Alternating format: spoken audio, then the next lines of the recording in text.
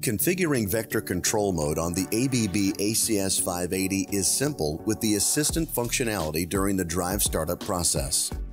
Vector control is used for more accurate motor control in terms of speed and torque. During a fresh startup sequence, either out of the box or after a factory reset, you can select vector control mode at the bottom of the motor nominal values menu. Enter your values according to your motor nameplate data. If you would prefer not to do a factory reset, you can change your motor control mode by opening the main menu, Primary Settings, Motor, and select Vector. The drive will now do an automatic ID run on the first start after you configure vector control mode. The motor will emit sounds during the identification runs that you may not be used to hearing under normal operation.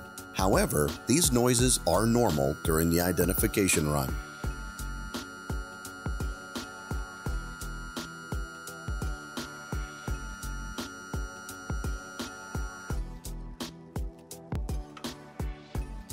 The assistant will now open to allow you to adjust additional settings if necessary.